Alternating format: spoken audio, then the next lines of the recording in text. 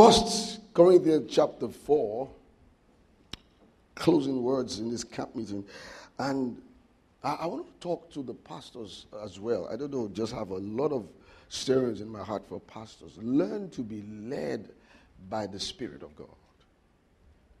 If there's anything that is precious to your ministry, is to understand that there is, a whole lot of what people call pastoring today is human resources management.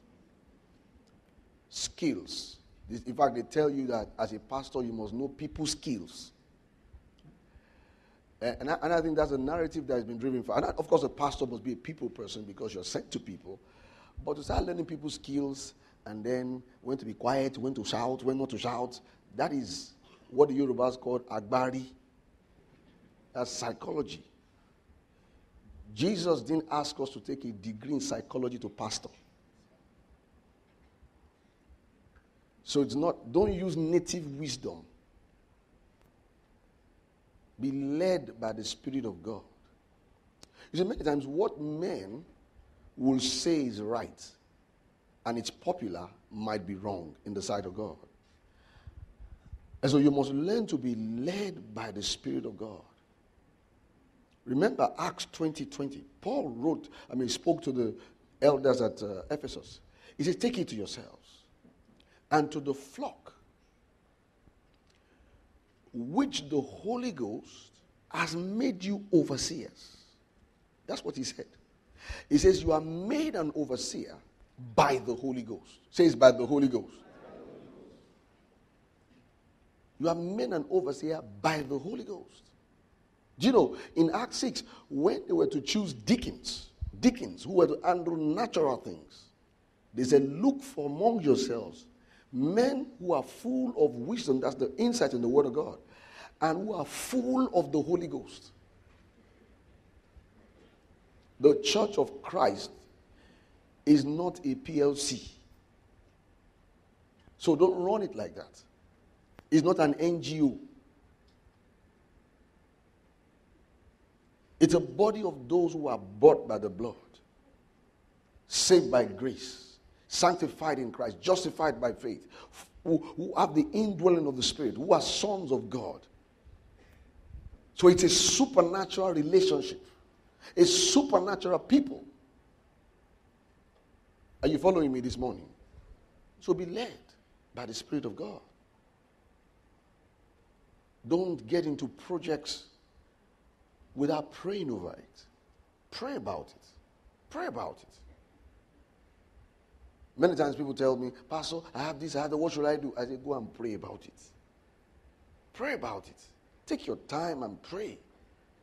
As you pray, Paul and Barnabas were called by God. In fact, Paul, let me be specific, Paul was called in Acts 9.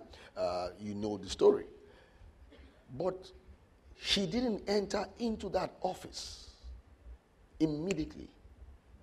Sometimes some of us are in a hurry. You're in a hurry. Say, I'm an apostle. I'm an apostle. I'm a prophet. Calm down. I guess you are used to the word calm down now.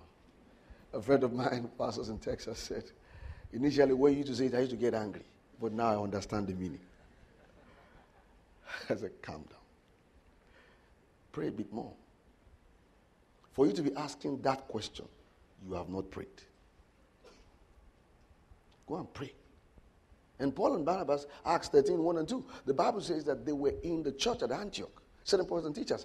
They ministered to the Lord and fasted. Part of that ministry was prayer. They were not praying for a job or praying for money. They were praying in the will of God, into the will of God. And then the Holy Ghost says, separate me, Barnabas and Saul, for the work I've called them. So you must learn to be led by the Spirit of God. You can ask the pastors of Saints Community Church. We do not strategize. Am I right, guys? We don't do it. We don't strategize. We don't say this is what's working. We don't say which of our meetings do people come for the most. Okay, we're going to work on that kind of meeting. We don't do things like that. Which particular day do people appear the most? That day is the day. That's the aha moment. We don't do things like that. We don't say, what ticks the most? What's the one that works? We just are led by the Spirit of God. There's sometimes we plan things and then we just hold. So there seems to be no, it's good, it's fine, but that's not just how we're led. It may not be nice in the eyes of others, but that's how to do the work of God. You cannot do the work of God with your own strength and your own strategies. You are led by the Spirit of God. So success does not mean the successful person is obedient to God. Success is human terminology for achievements, milestones. But there are no milestones in the work of the ministry. It's strictly obedience. That is why a man like Philip will go to Samaria, and then just in the heat, in the middle of a mighty, mighty harvest, where the whole city, I have never, ever preached anywhere except maybe a hamlet, where the whole city responded. Not many people have had a kind of result. And the whole city, so that the most prominent guy who was there and even owned a satellite station, Selah, who mentioned God in his meetings. He came for the meetings. He received the gospel. Simon. What a harvest. And just in the middle of it, God directs him to the wilderness, the desert, to meet one person. That's not success. You say his ministry went down. That means his ministry went down. How can you leave a whole city to go and meet? Now, you now met the Enoch. Maybe the Enoch is to move him to an apostolic ministry to governmental officials. Then he preaches to the Enoch. No follow-up. He goes back to villages and towns aside from Samaria. And we don't hear any story of him in Samaria again. So there are no milestones. It's obedience. Some folks are where they should be because of success. Success is milestones, achievements. You can have achievements in your career, don't get me wrong. Don't get to university and say there's no need for achievement, it's obedience. And then you come out with nothing. That is human things. If they give you work in your office, you don't say, I'm not a person of achievement. Well, you will achieve a lot of poverty. That's natural thing. But don't mix natural things with the work of the ministry. In the work of the ministry, we obey. It's obedience, not achievement. Get that right. Obedience. So if you're a pastor or Christian leader, and I've said this to many young people, I'm a young person,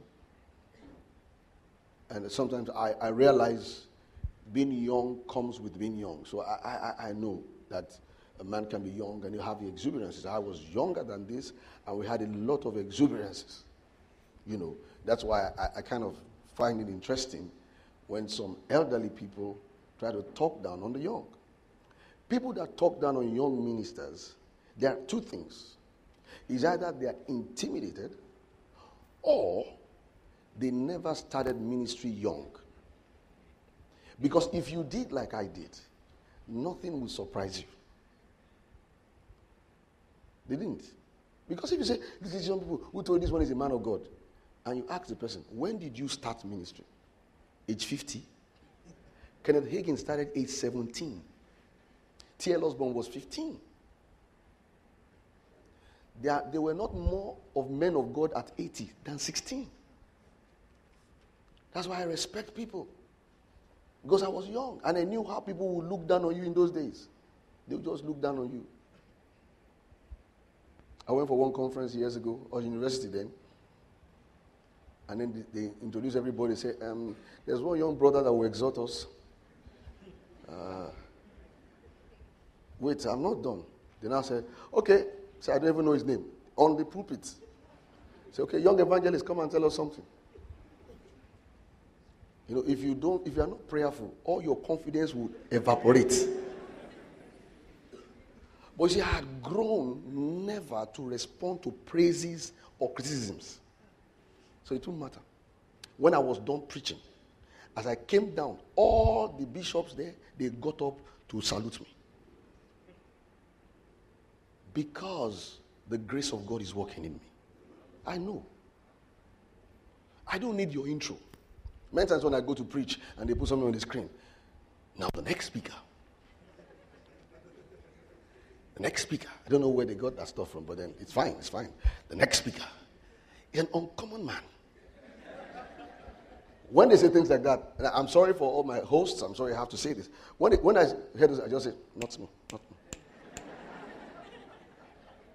An uncommon man. He has uncommon. Just give me the microphone, let me talk. You know, just learn not to respond to things like that. Some people, Facebook friends, you are thinking they are your church members. Did Facebook say church members? It said friend request, no membership class. So don't get carried away. It's friends request. And most of them are not even your friends. So get that into your heart. You must learn to respond to those things with maturity. So I was saying, so I don't look down on young people. If I see a 15, 14-year-old person who has the grace of God, I recognize it. I know how it looks. And he will act 14. He will act 15. He cannot act Kenneth Hagin at 14. That would be too much for a 14-year-old boy. So an elder will guide him. When he hears something new, as a young person, he wants to show off. It's normal. You want to show off. It's a normal thing. In those days, when we hear teachings like that, we just go and harass people. It's normal. Just as you are hearing it, you're thinking, this is how I'm going to say my own. You just go and terrorize people. Do you know? And because you didn't study it well, when they now ask you questions, you say, go and study. You need to study. We have done those things before. Say, you need to study a bit more. These things I'm talking about, they're deep. They're deep. It's because you didn't hear it well. But you will grow. Hallelujah. Because the more you teach, the better you get. The more you teach, the better you get. Just keep at it. That's important. And so we want to look at something very quickly because of our time. I want us to be out of here on time. Praise the Lord. I think some of us are still going to Galilee to meet the Lord. The women should go first. Touch me not, for I'm not yet ascended to Abuja. Sorry for that. 1 Corinthians 4:1. Let a man so account of us as of the ministers of Christ and stewards of the mysteries of God. Say, I'm a steward. I remember Prophet Obada, he said this to me years ago. I think it was 98. And he said in Yoruba, and I'll say it in English. He said, Ma jora eloju. You know, jora eloju means do not become big in your own eyes. And I understood what he was saying. Don't become big in your own eyes. You are a steward.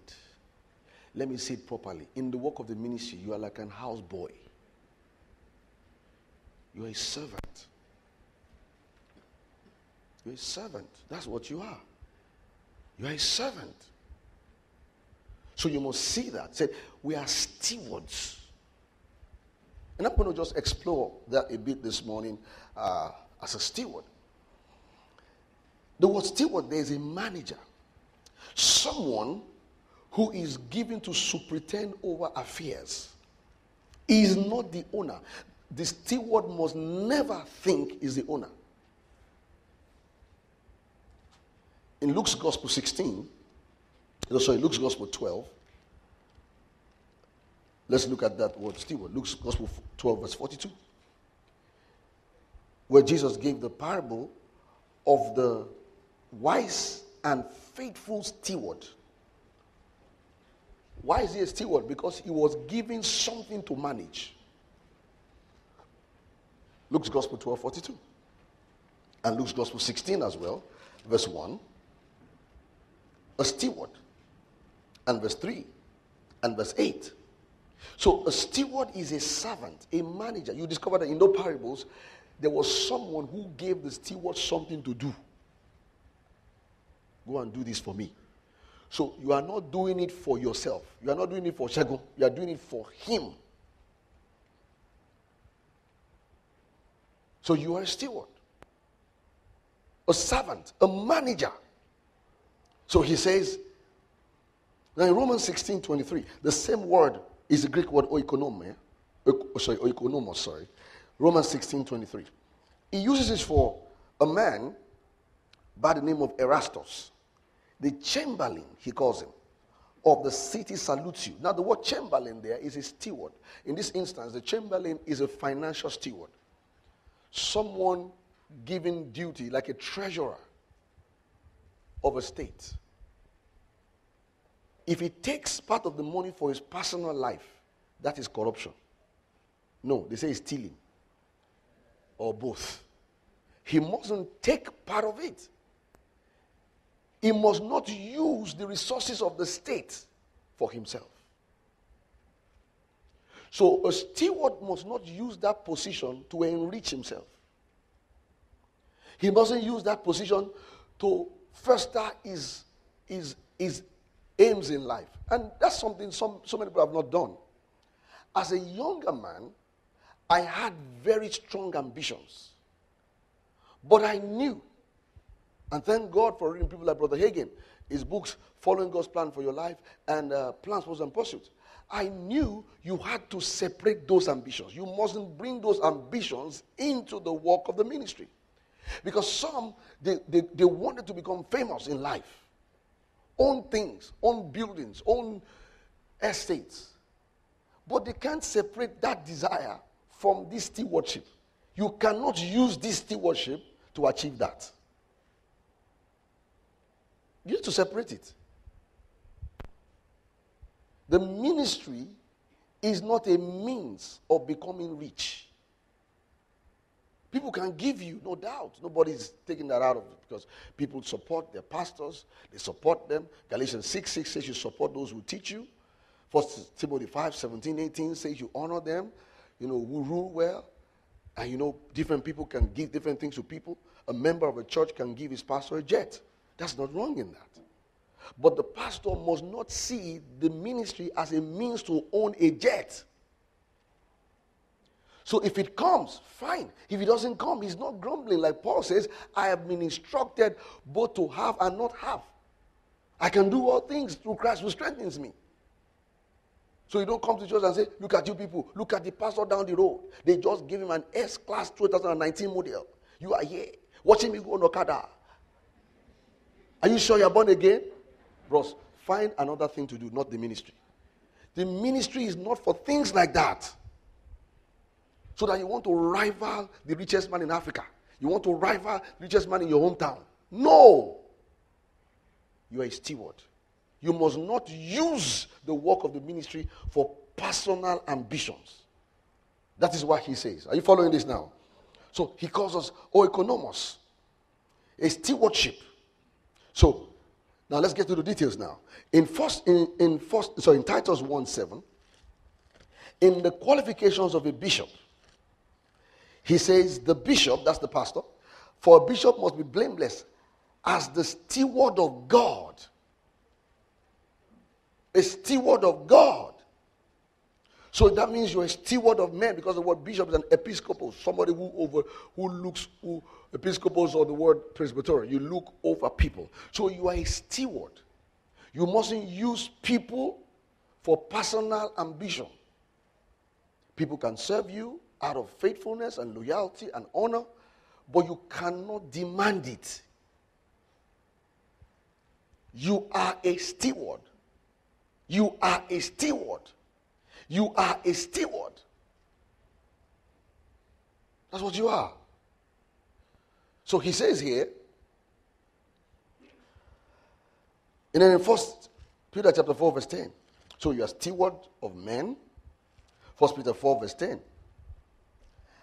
As every man had, I'm going to come to this in a moment. As every man had received the gift, even so minister the same one to another, as good stewards of the manifold grace of God. So you are also a steward of the gifts of God.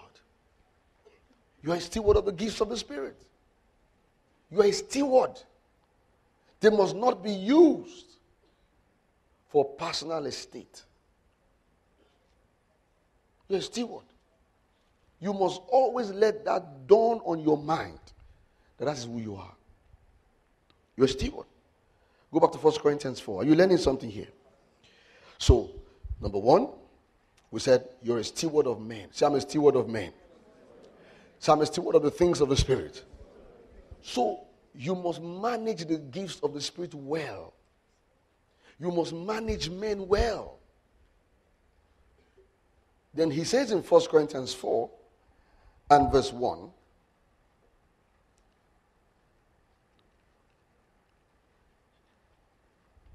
let a man so account of us as of the ministers of Christ. I thought we had a background to this yesterday. Did we have a background to this yesterday afternoon? Can you remember it? When we were doing comparison, very fine. So thank you for remembering. And stewards of the mysteries of God. So I'm a steward of the word. I'm a steward of the word.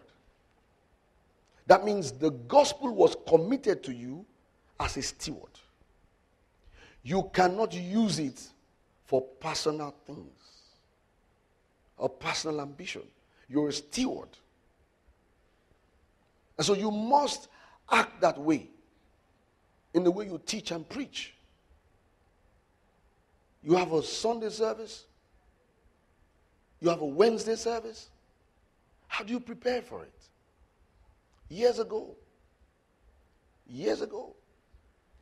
when we had just sometimes 5 members, 6 members, I will pray all night and I'll study. Throughout this conference, if I slept at all at night, maybe 3 hours. And many of our conferences. Not that what I'm going to teach, I didn't know it before. But that's pride. That's pride. I'm a steward. I go over it again. I meditate. I pray. Because I'm a steward. Throughout the conference, most of our conference, I will fast throughout. Because that's how I started. I've not grown beyond my roots. When a man grows beyond his roots, he becomes a problem.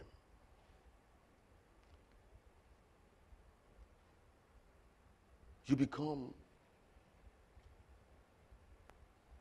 a problem. You are a steward.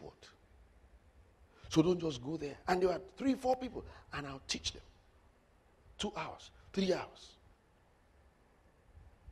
Because I'm called to be faithful. We'll see that in a moment. You're a steward of the mysteries of God. Some people today, and I tell many people this as well, they abandon the flock for academic pursuits, business pursuits, and travel and leave the flock alone. They don't know that what they have done has a repercussion. Because you have to be faithful. You have to be faithful.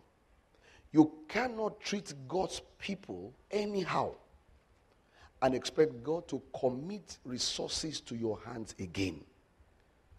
Not that God is wicked, but you have not shown the capacity to treat his people well. If you will go for a master's degree, or you will travel, or you will get married and leave the country. Hand over the flock properly. The flock of Christ is not dustbin. They are people. Treat them well. Treat the word well. Treat people well. You must treat this work as a steward. Are you still there? I have never in my life abandoned the flock. Even when things were tough. Even when there was persecution. Even when it was difficult. Even when I had personal struggles and troubles. That's never the first victim and never a victim. You must not treat the flock that way. You must be a good steward. I'm saying even if it's a house fellowship, even if it's a cell of 2 people, even if it's 1 person, do it well. Some are struggling today because of that unfaithfulness in the past. Be faithful. And thank God the Father has given us his own capacity. Hallelujah. Paul says that he called me into the ministry. He counted me faithful. So God sees you as faithful. Say, he sees me as faithful. So when you don't act faithful, you are deceiving yourself. You are deceiving yourself because you are faithful. James 1:21, laying aside all filthiness and superficial naughtiness, receive with meekness the engrafted word which is implanted. How we are born to save the soul. Be ye doers of the word, verse 22, and not hearers only, deceiving yourselves. If any be a hearer only, like unto a man that looks at his natural face in the mirror, straightway goeth his way and forgets the manner of man he was. I know who I am in Christ. I walk in faithfulness. Don't abandon the flock. So resources are committed to our hands. So it's not success, it's faithfulness. Look at verse 2. Moreover, it is required in stewards that a man be found what? Faithful. That's the word trustworthy. If you give, for example, if you ask someone to take care of your house for you, to secure your house, and then you come back, he has painted the house. You told him to secure the house. He painted the house. Very fine. He painted the gate. In fact, he cleaned the floor. He washed the dishes. But all your gadgets were stolen. All the money in the safe were stolen. Was he faithful? He painted the house, but that's not why you called him to do what he did. You didn't call him to do that. You called him to secure the house.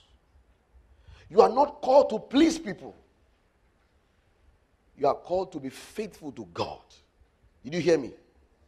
And when you are faithful to God, you'll be faithful to the people by doing what God asks you to do over their lives.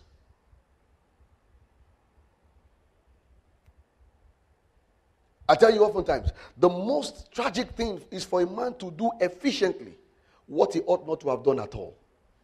Who asked you to do this one? You're organizing skill acquisition seminar. Nothing wrong in that. Then Bible study is as watery as Gary and water. No prayer. The men don't know how to do evangelism, but they know how to mix, not that one, mix cake. They know how to do this. I've been blessed in that church. Ever since I joined, I now know how to do gele. In fact, right now, I'm so blessed, sir, for your ministry. When I joined the church, that was when I knew I had this talent. So I'm now in Big Brother. To show, what did you laugh? Do you know what Big Brother is? To show the blessings of this church. It's true. They have helped you to acquire skills. But that is not why God gave his spirit and the grace. That is doing efficiently what you ought not to have done at all. Don't major on the minors. The apostles knew that when he said, we will not leave the word of God and serve tables. So we are called to faithfulness, not to success. Say, we are called to faithfulness, not to success. That is why Paul, in 1 Corinthians 3, he says, let each man, verse 10, take heed how he builds on the foundation. You must take heed how you build. Don't start a church and say, well, I know it's the word we should preach, but let's just first get people in first. Let's get them in. We'll get them in. We'll bring comedians. Someone told me, he said, if you want your church to grow, he said, you will look for what do people want in that community. What do they want in that community? Well, if you see that they are poor, that means you use deliverance to bring them. So that they will think that the reason why they are poor is spiritual. So when you do deliverance a lot, you bring them. Many of them will keep coming. That one is not a steward. That one is his own master. You are not called to do psychoanalysis of people before you know how to minister to them. So, hear me well. You don't do that. You're a steward. We're not called to success. We're called to obedience, to faithfulness. The word faithfulness is the word pistos in the Greek. It means to be trustworthy. You don't own these things. You are giving on behalf of another person. The flock of God don't belong to you, they belong to Christ. The word doesn't belong to you, it belongs to Christ. The Holy Ghost belongs to Christ. So you are administering these things on behalf of Jesus. You must learn that. It must dawn on you every time that you're a steward. Hallelujah. In 1 Corinthians 15, I'm just going to wrap up with that. Verse 58. Because the longer that you go, and I'm going to just mention this, the longer that you stay in the work of the ministry and you are faithful, you must guard your heart against boredom. You are just bored. Seems like you're doing the same thing. You know, when you start out in the faith or you get into the word, the work of the ministry, and you start hearing new things, you are always excited. But when there's nothing new again, and you are hearing the new things, they are now old and the same truth. There's a tendency where you start to feel, can't we try something? Do not innovate with the gospel. You are not called to create something with the gospel. You are called to be faithful to it. To be faithful to the word. So you must guard against laxity. You are just lazy. That's the first thing I wanted to say actually. You are lazy. You're just lazy. You are laid back all of a sudden. Laid back. And one of the ways to cure laziness, surround yourself with people that are on fire. There are times I look at some people ahead of me and I tell myself, never. Never. This person is still this consistent and hasn't changed. And is still this given to the things of God. So don't surround yourself with ex-servicemen. I remember when I was a soldier. You know, in those days. You know those people are saying in those days all the time. In those days. What about these days? Are you dead? In those days. Man, in those days. In those days. That one is a living sepulcher. Stay with those who will say in these days. And still have prospects for the future. Be careful. Laziness. Boredom. And looseness. When you are around something for a long time, you may now become familiar. And then you start getting loose. You start to joke about the word. Joke about prayer. You start to take it lightly. It's a symptom that you're no longer faithful. I used to tell you, the way you grow is the way you grow. How do you grow? You pray every day. You study every day. Someone told me, what is the, all these young folks, they ask you, what is the secret? I don't know why you want to hear secrets. Are you a talebearer? What is the secret? So say, sir, what is the secret of your consistency? In fact, there was a friend, a friend also was a friend anyway. I'd known him for over 23 years. So he saw me recently. He said, you are just doing the same thing. I've known you for 25 years. I've been 23 years. He said, what is the secret? I said, there's nothing. It's just that I kept at it. There's no secret. You just keep at it. Through the hail and high storm, you just keep at it. There's no secret. He said, nothing at all. Nothing. Prayer, fasting, study, stay around the right people. It's the same thing. There's no new thing anywhere. The same way you feel tired, I feel tired. The same way you feel like, maybe I should look for an option, I also think that way. But I tell myself, do not substitute brass for gold. So there's no secret. See that way you used to wake up when you were in university, and maybe secondary school, and you wake up and you go to prayer ground and go and pray and come back and go for lectures. In the evening you do the same thing, and you have Walkman. It is the same thing. If it has changed, okay, you are backsliding. You no longer listen to tapes like that. You just read the excerpts. You look at the excerpts. Can't you see you? Your life is in excerpts. So you're faithful. Say, I'm faithful. I'm faithful with morning devotion.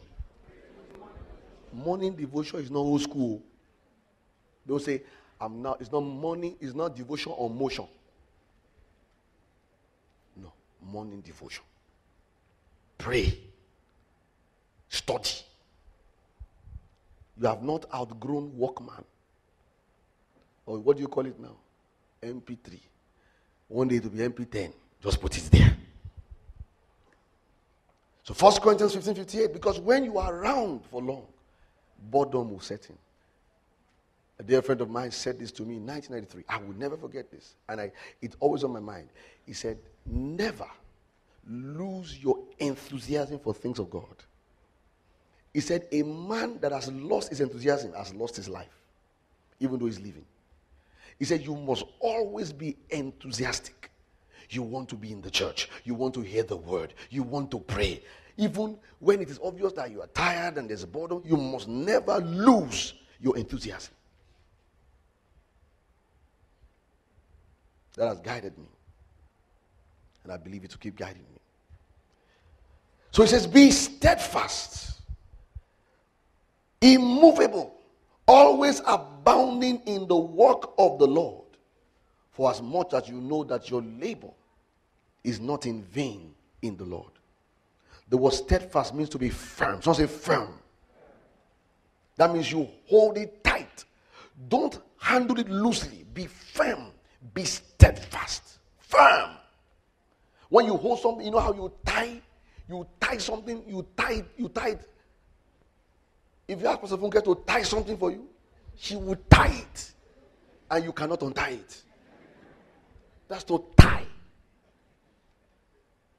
Have you held her hand in prayer before? Or has she held your hand in prayer before? Let us pray. Please, I can pray alone.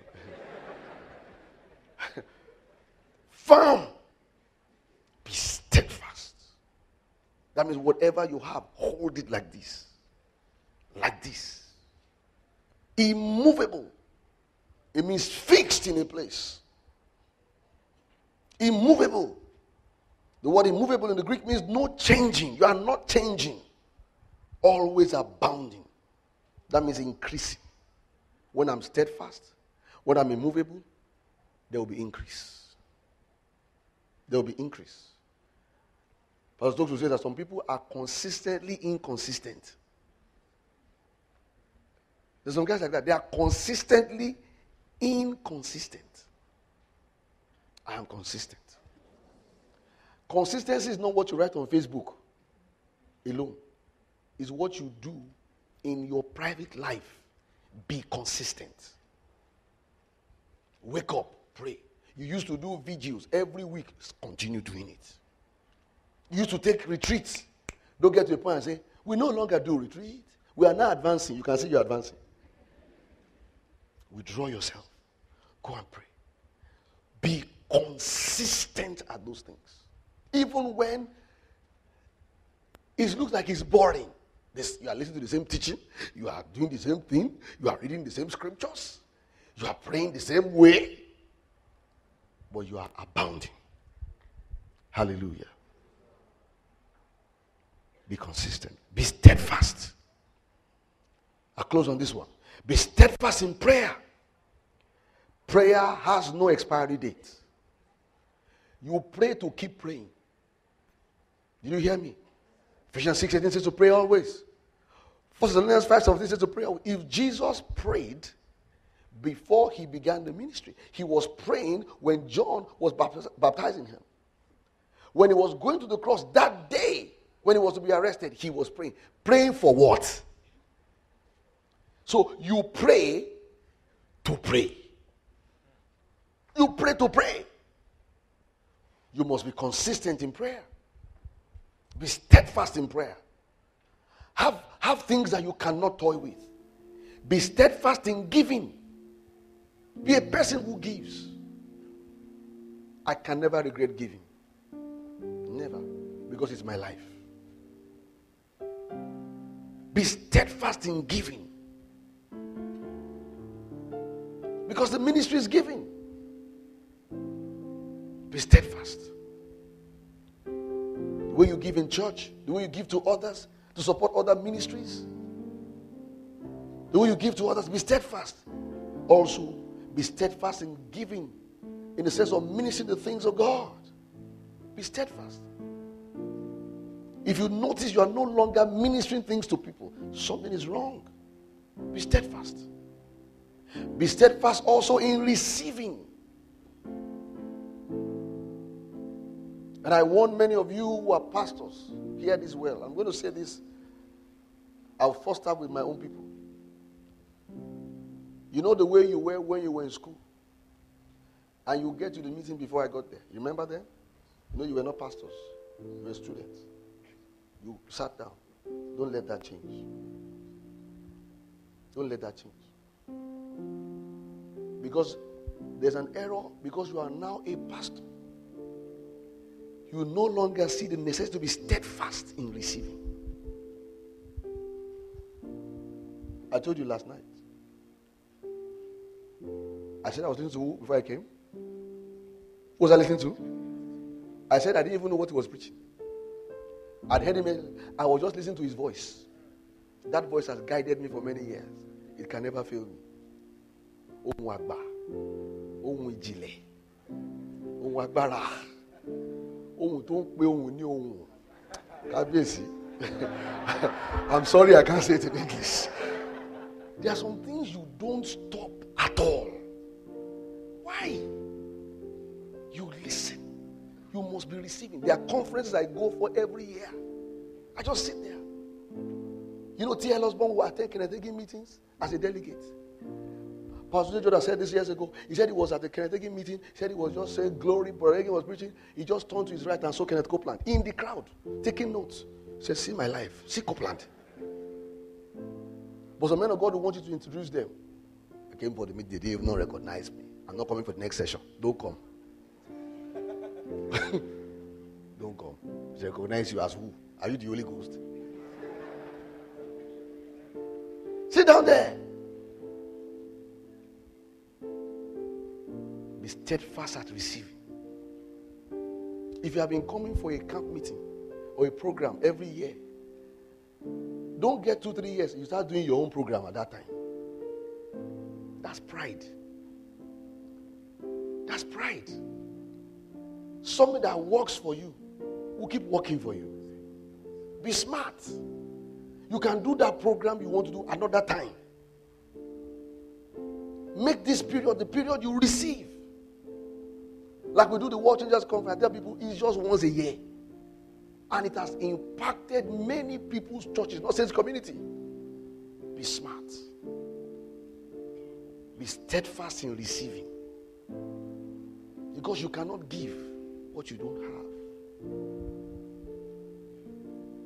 And finally, okay, two more actually. Be steadfast in the leading of the Spirit. There's not coming a time where you will not need to hear God. And hear God. There's some things He told you 3 years ago that He wants to tell you something else this year. Be steadfast at listening, being led by the Spirit. And I'll close by saying, be steadfast in being steadfast. Hallelujah. Be steadfast in being steadfast. Hallelujah. God has a lot in our future. He has a lot. I believe the future of Africa is bright. I believe that the gospel, He's taking new grounds and territories in Africa. I believe it. I'm so strong about it. I thank God for other nations that we reach, all over the world, and we're grateful to God. But my heart is for Africa. Hallelujah. And by the way, I want to thank you guys for wearing green today. Green, I'm a committed Nigerian. And my house in my secondary school was field house, green. And it's one of my favorite colors. I appreciate them for me. I'm not saying you should wear it every Sunday, so I just said that's it. Hallelujah. I believe the future of Africa is very bright. I believe the word of God is growing in Africa.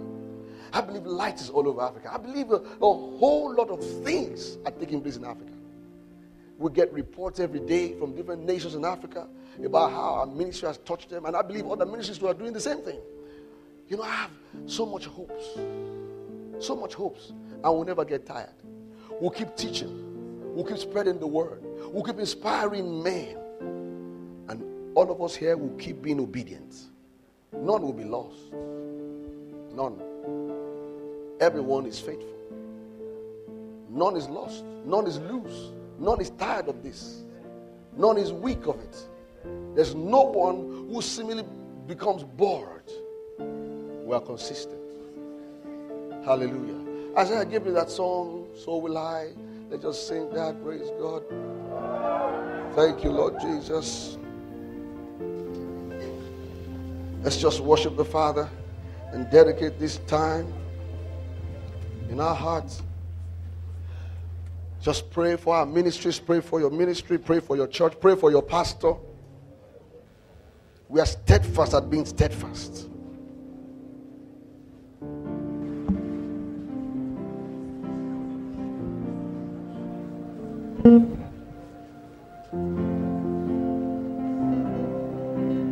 God of creation, there at the start, before the beginning of time.